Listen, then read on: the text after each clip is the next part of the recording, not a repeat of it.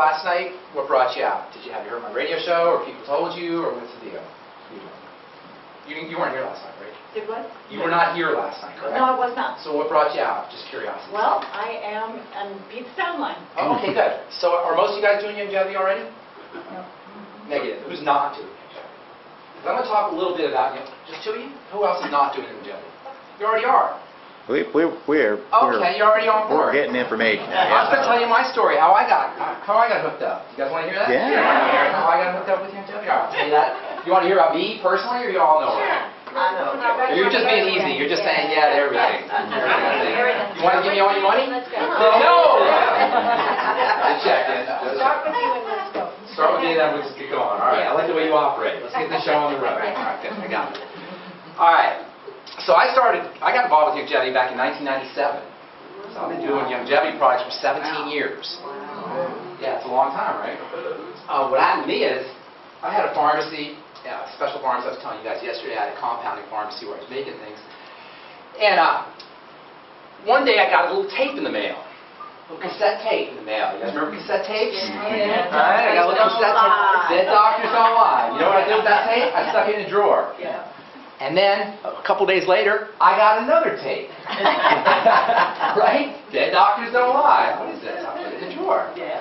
And then, sure enough, a couple days later, I got another tape. And before too long, there was a drawer filled with tapes. No lie. There was a drawer filled with cassette tapes. Dead Doctors Don't Lie. Did this happen to anybody else? Did you guys, anybody else remember? I would just like to know who sent you out today. Same person or? What happened was, there's a slight digression here, somebody got the idea to tape Dr. Wallach when he was doing his presentations. His presentations were so compelling that somebody got the idea to tape them and send them out, and to print up a bunch, not to send them out, but to print up a bunch or to copy a bunch and to sell them to people for a certain amount of money so they could send them out as a tool. So somebody made a lot of money just selling these tapes as a business tool. And so people got the idea. This is the early 90s, and multi-level network marketing still hadn't caught on quite yet. And so somebody got the idea of using this as a business idea. Yeah, I've got one of those too. I'm just wondering how you. Recently or back in the day you're talking about? Oh. Somebody just got the idea. Because I'm not that old. Okay, got it. I'm a lot older than you. I'm a lot older than you. So back in the day, somebody just got the idea to use that as a marketing tool to send them out. In any case, I just shoved them in Droid and listened to them until one day I decided to see what the heck all these tapes were about, and I just popped it in there, and I started listening to it. And you know, if you listen to the tape, how many of you heard the tape? So, it's a classic at this point. It's a very, very powerful message, delivered very powerfully. And at the time, I was just starting to do some talks about nutrition, and as I was saying to you guys yesterday, I was starting to get a feel for how powerful nutrition could be as a healing modality. And so I put the tape in, and lo and behold, what I heard Dr. Wallach saying were things that pharmacists knew, but nobody else knew. He was talking about things that I had learned in pharmacy school about colloidal minerals, and about liquid nutrients, and about glucosamine, and about selenium, and about cartilage, and about, as I was saying to you yesterday, how diseases really at their core are nutritional deficiencies. And he was saying all these things, and I had never heard anybody saying them out of pharmacy school. These were things that pharmacists were privy to, and he was the guy in a talk on tape saying the same things that I had learned in pharmacy school. And suffice it to say, I was very, very impressed. And I listened to that tape over and over and over again, partially because I loved what he was saying, partially because I loved his style. And I had just started doing my own talks. And one day I was working out in the gym, and I started talking to a guy. I started telling him about this tapes I gotten, about this Dead Doctors Don't Lie thing. And this guy says to me, his name is Robert Snook, he says to me, I know Dr. Wallach. He comes out here all the time. And this was 1997, and Dr. Wallach, sure enough, was coming out to Denver all the time. And Youngevity was at the time called American Longevity. How many of you guys remember that? It was called American Longevity. It was a very small company, probably maybe 1,000 people, the whole company. And Dr. Wallach was very accessible. He was traveling around, and my friend Robert said, I know Dr. Wallach. He comes here all the time. We hang out together. I'm like, are you kidding me? You know this guy? And I'd love to meet him. He said, sure, no problem. I'll hook you up. I'll take care of it. And one day, I was sitting in my lab working, my pharmacy. I was working, and I had glass doors, you can see right through, and there's Robert with this little guy standing next to him, right? And I'm like, are you kidding? And he comes in, and me and Dr. Wallach hit it off. And he didn't know I didn't listen to his tape like maybe 10, 15 times, so I was like repeating back to him exactly what he was saying. So he fell in love with me, and he asked me if I would do his radio show when he was out of town. And sure enough, I said yeah, and I ended up doing his radio show when he was out of town. I was his Ed McMahon, his second banana. And so for about 10 years or so, till around 2007 or so, I was the guy who did the radio show when he was out of town, which was quite frequently. I never really engaged in the business too much. And then around 2007, I started to participate a little bit more in the business. And long story short, I became entrenched. And now I'm on the scientific board, and there's about 3 or 4 of us who are intimately involved in spreading the message. And the message is, as you guys know, because you're all on board already, there's a heck of a lot you could do to your body, with your body, by using nutrition. And this is true in a way that's not true about drugs. It's not true about any of the modalities that we use in the medical world. We can do things to heal the body, to regenerate the body, to renew the body, to access, to leverage the body's built-in mechanisms using nutrition in a way that the medical model can only dream of. Yesterday I was kind of joking around. I was like, when a vitamin goes to bed at night and has a wild fantasy, or when a drug goes to bed at night and has a wild fantasy, it wishes and dreams it was vitamin C. You know? It wakes up in the morning and it says, oh, darn it, I'm prednisone.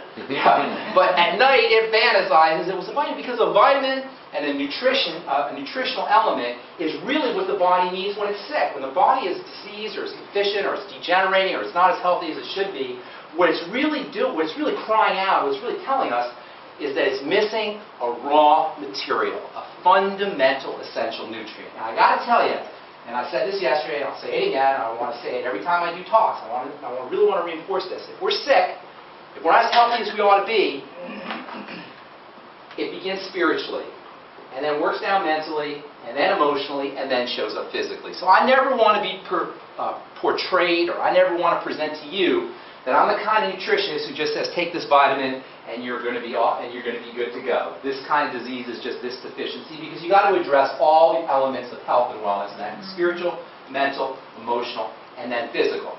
However, once the upper dimensions are, your upper dimensional needs are met, you can do a heck of a lot using nutrition to help heal the body from a physical perspective. Now I went to, I notice you guys don't have a lot of bookstores down here. Did I miss anything? I found the Books A Million. I found that one. I'm a bookstore junkie, and I'm a information junkie, really. That's my favorite thing to do. You're in Arkansas. All right, I understand. What's that? Well, I did find the bookstore. I did find the one bookstore in town. There's another one. Another one? Yes, sir. Not the Books A Million? Not the bookstore. Which one are you talking? It's down Central. Gosh, what's that? Isn't Where the it fountain is? Downtown? I saw a little used bookstore. It has cigars and You things saw like that. that on the outside. Yes. Yes. They're closed. They closed. All right. Well, we saw a used bookstore. Here's the point I wanted to make is, I don't need an extra book. I've got a pretty darn comprehensive library. I mean, I got thousands of books, but I'm a book junkie, and when I find a good book, I jump at it, right? And I found this really cool book today. It's called Untangling the Mind, Why We Behave the Way We Do. What this book is about, it's about how our brains work. Now, I like to think of myself as a calm, intelligent, evolved human being, but if you cut me off on the highway, I got a reflex of my middle finger. It just goes like this. It just pops right up. And I'm like, what happened? You know? Because we operate this way. We operate in this way that we don't always understand. Because we from New York. What's that? I'm from New York, yes. It's from New York. It's a New York disease, right? You don't have that here in Arkansas, that reflex, it goes up. All right. It's a vowel. What's that? It's a vowel in you. What's that? Like A-E-I-O-U. It's a vowel. Oh, it's a vowel. Okay, all right. Well, in any case, I got this book because and I love reading about how our minds work, also how our bodies work, and it reminds me that we have access to a power inside our bodies that we have no idea of. We can program our home appliances, but we can't program our bodies. We have a better understanding of our televisions and our microwaves and our refrigerators than we do about our pancreas and our gallbladder and our digestive system, and that disempowers us. That makes us prey. That makes us victims for those who would predate on us. those who would exploit us and take advantage of us. And I try to be calm, and I try not to get angry, but nothing, it's very difficult when I see my friends and my loved ones and people I care about being exploited and taken advantage of. And I see it all the time, and it's one thing if you're being exploited and taken advantage of for your money, but it's a whole nother ball of wax if you're exploited and being taken advantage of for your bodies. Yes. And I see this all the time. I'm a pharmacist, and I'm in the world of predation. I'm trained in predatory behavior. I'm trained in it. I'm an expert in it via my educational background. And nothing torques me more than seeing innocent, gullible, sweet, honest, trusting people being taken advantage of. And I'm not going to speak for anybody in this room, but I can tell you the masses of Americans and probably humanity are that. Prey to those who predate on us because we are scared about about being out of control inside our bodies. And so my mission in life is to wake as many people up as I can to the idea that we are more powerful than we know. We have a built-in healing power that it allows us to heal ourselves without even thinking about it. In fact, every time we take a bite of food, that food gets processed and purified and becomes integrated into our bodies without us even thinking about it, without us even having to pay any attention to it. Every time we cut our fingers, the same thing happens. That cut heals without us even having to pay any attention, without us having to think about it, without us having to place attention on it, without us having to do anything. And that is the testimony. That is the proof that there is a healing and regenerating system that is built inside us, that all we have to do in order to access is feed it and sustain it. And if it's not happening, it's because we're doing something, we're missing something, we're not doing something correct. Now, suffice it to say, there's a spiritual, mental, and emotional dimension that has to be addressed. But from a physical perspective, we have to feed it, we have to breathe it, and we have to stimulate it, and we have to make sure it's got a warm place to. Do you guys remember Earl Butz? Who remembers Earl Butz? Who's from Arkansas, I believe. Anybody remember Secretary of Agriculture? Remember? What's that? That was Warren Mills. They named a highway after Wilbur Mills. Yeah, They never Wilbur get a Mills, highway yeah. named after him. Do you remember Wilbur Mills and Sandy Fox? I'm not the only one that remember him. Anyway, all we have to do is we have to feed it, we have to breathe it, we have to provide it with a clean environment, and that's pretty much it. But for some reason, if you look at the statistics, we're not even doing that. So my mission in life is to make that a simple matter to do. And it isn't that complicated. So what I want to talk about today is how you can access that healing power that's built into the system using a few simple techniques, and most especially using nutritional supplementation. Is that good? All right, now, I want to make sure I take questions, number one, because I didn't get to do that yet. Do you guys have questions that you want to ask me? Yes. Okay, I want to make sure that I get to do that. So will you keep me, I hope you'll keep me on track, okay? And then how much time do we have? That's fine. So. All right. All night. I have 2 hours. Okay, I got 2 hours. I want to go like an hour and a half, and then I want to leave a half hour for questions. Yeah. So what time are we at now? Yeah, it's almost 7 now, so. Okay, so we'll go to about 8:30 or so, and then I'll take half-hour questions, Yeah. and we'll do it till 9 o'clock. Fair enough? Okay. So I also want to make sure that I talk about the business a little bit as well, and we'll do that towards the end. All right. So health is nutrition is a very complicated subject. Nutrition is an overwhelming subject. And one of the things pharmacists are trained to do is simplify things. We typically will simplify things about drugs and about chemistry. And if you're like most people, if you have a question about herbs, or you have a question about, probably not in this room, but most people, if they have a question about herbs, they have a question about vitamins, or they have a question about medicines, they'll probably go to where? The pharmacist. Every year the Gallup poll takes a poll on the most trusted profession, and every year the most trusted profession is the pharmacist. So every year after year after year, pharmacists take great pride in the fact that they're responsible for simplifying very complicated information and making it easy to understand. So what I do, what I've taken it upon myself to do, is take very complicated information, or not even complicated, but overwhelming information about the world of nutrition, and make it simple and easy to understand. I call it the 8 chapters of good nutrition. So have you ever been to the vitamin store and you look at the vitamins, and there's aisle and row and row and row, and you look at it and you're like, well, where do I begin? What do I do? You know that feeling? I have it too. And I've been trained in it. I'm a pharmacist, and I look at it and I get overwhelmed as well. So where do you begin? How do you simplify this whole thing, this massive information? I simplify it by dividing all of nutrition up into what I call the 8 chapters of good nutrition, 8 sections that you need to understand all of nutrition. Once you understand these 8 chapters, these 8 sections, you can get a grasp on this subject of nutrition so that you can use it, so you can integrate it into your lives and into the lives of your family, into the lives of your friends. So what are the 8 chapters of good nutrition? Well, first of all, the 8 chapters of good nutrition are divided into 2 sections, 2 subsections, if you will. 1, macro, 2, micro. Talked about this a little bit yesterday. I'm going to go into it a little bit more in depth today. Macronutrition is big nutrients. Micronutrition is small nutrients. The 5 major macronutrients are protein, fats, carbohydrates, fiber, and water.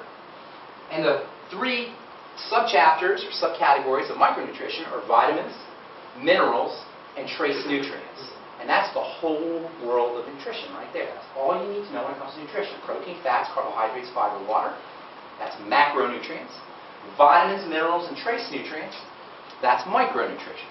So let's start off with Chapter 1. Chapter 1 would be protein, and for good reason. The word protein means primary.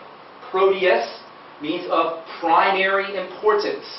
Protein is the raw material upon which everything is built. If your body is a sculpture, the clay is protein. You think that's important? If you have a sculpture, the clay is critical, right? The clay is the stuff that we are. The stuff that we are is protein. You ever heard, probably all heard about genetics and genes. What does a gene do? A gene is a code for protein. And from that point forward, that protein gets manipulated and tweaked and changed, and we become created, but the raw material, the clay, is protein. That makes protein the most important of all the chapters, and it gets to be Chapter 1 for that reason. Unfortunately, our bodies don't get the quality protein they need because proteins tend to be unstable. They're especially unstable to processing, and they're especially unstable to heat. On top of that, protein is expensive, which is why if you drive down this wonderful street here, Central Avenue, and you drive down the street, most of the food that you're going to see is not protein. Most of the food that you're going to see is everything but protein. And the kind of protein that you're going to see is not going to be quality protein, which means you've got to pay great attention to the kind of protein, to making sure that you get the kind of protein that you need. It isn't going to happen accidentally. You have to pay attention to it. So what is quality protein? Well, quality protein is going to be a protein that is minimally processed and has all of the nutritional value that it had when it was born, when it was created, when it was made originally. There's different ways that you get protein, but for the most part, the densest proteins are going to be foods that were at one time alive. It's very difficult to have synthetic protein. In fact, that's a holy grail for food scientists, is trying to create synthetic protein, and there are some prototype synthetic meats. That's the next great step in the world of food technology is synthetic meat, synthetic protein.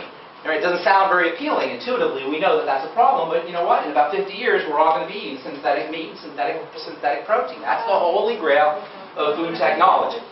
Because protein is extremely expensive, because to make protein correctly, you've got to grow an animal. Either you got to have chickens, or you got to have flesh foods, or you got to have fish. On some level, you've got to have an animal that's associated with protein. Not that you're not going to find protein in vegetables and protein in legumes, but it tends not to be as dense as animal protein. So when it comes to protein, we measure the value of protein by something called BV. BV stands for biological value. It's a food science term. The best proteins are going to have high BVs. They're going to be the most valuable, have the most value to your bodies, the most absorbable to your bodies. Anybody want to guess what the highest BV protein is? The gold standard, I heard somebody say? Eggs. Eggs. Thank you, Savannah. Was that Savannah? Was that you? You didn't have glasses yesterday. There you are. Eggs are the gold standard on the BV scale. They get 100. The BV scale goes from 0 to 100. Eggs get a 100. Does anybody know about the one protein that is, there's only one protein that is actually off the charts? Eggs are the gold standard.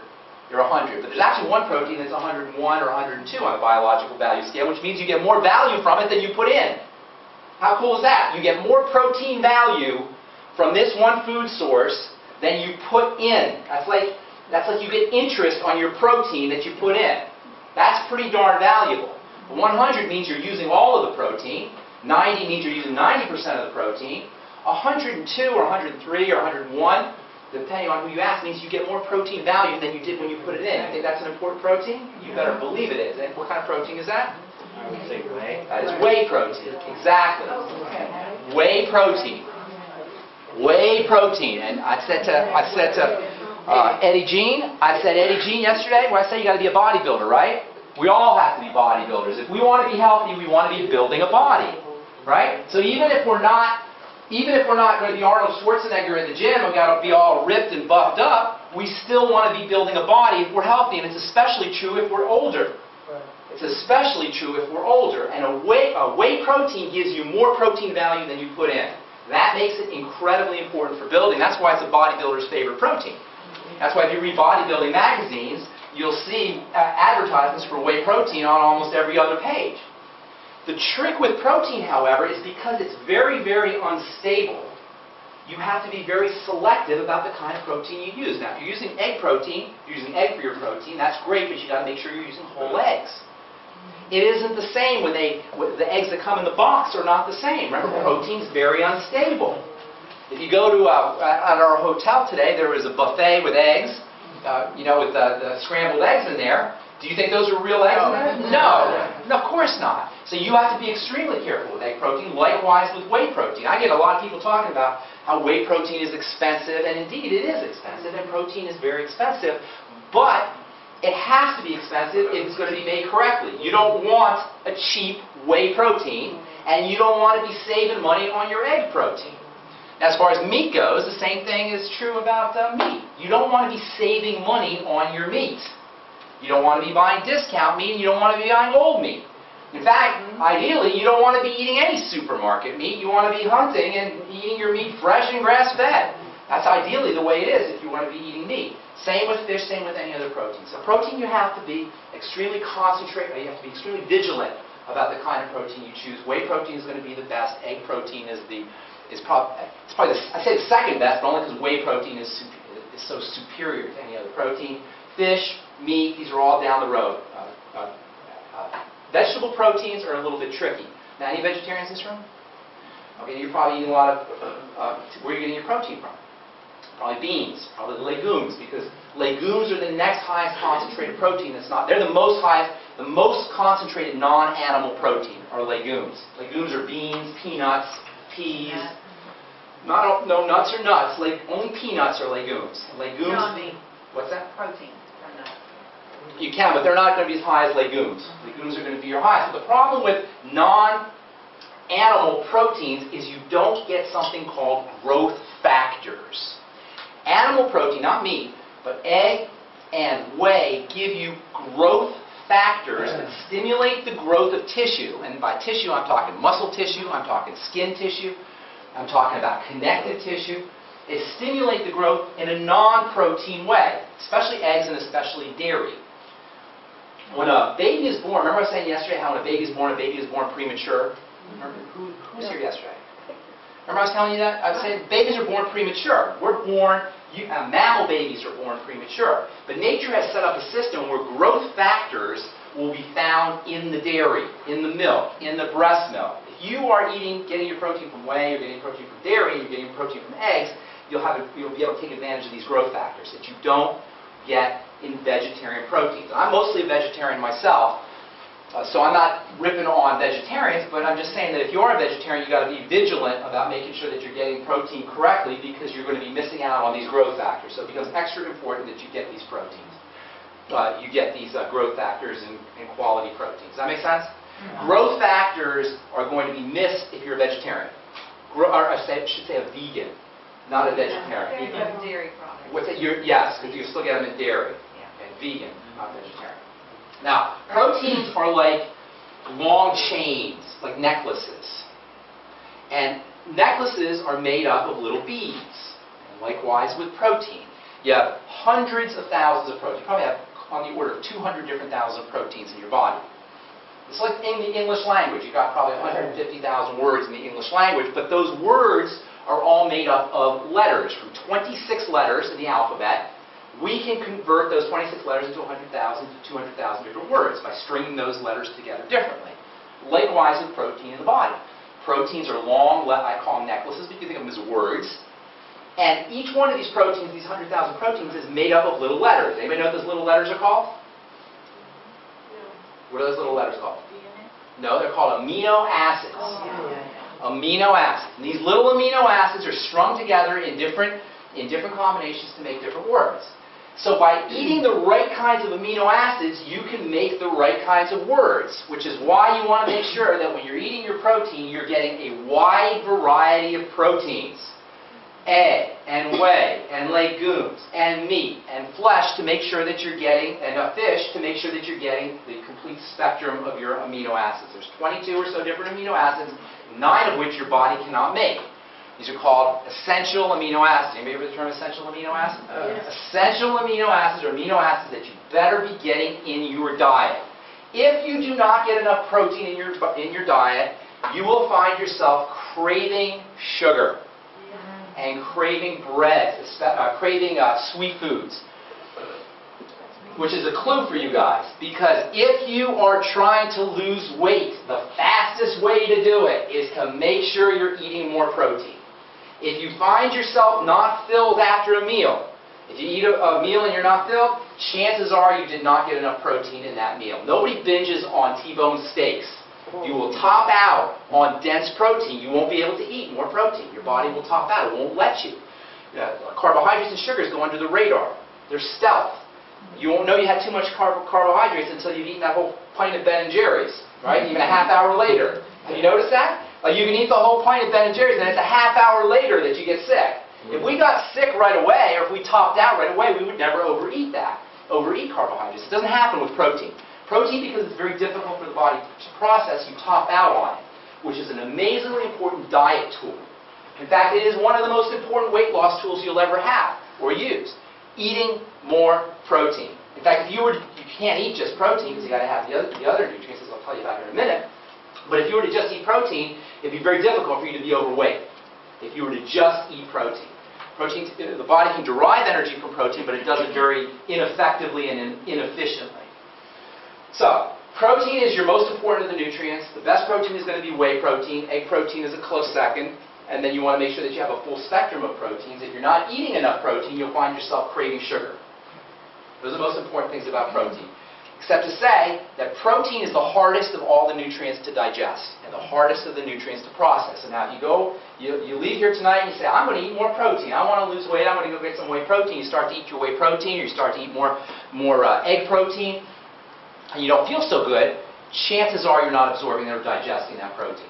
That means you've got to start working with the digestive system. In fact, you can use that as a clue, as a diagnostic clue, to tell you that you're not absorbing or you're not digesting your protein. If that's the case, you want to, number one, make sure you're getting digestive enzymes, like the ultimate enzymes. And the ultimate enzymes for you guys doing Youngevity are one of the most important of all of our Youngevity products. I love multifunctionality as a nutritionist.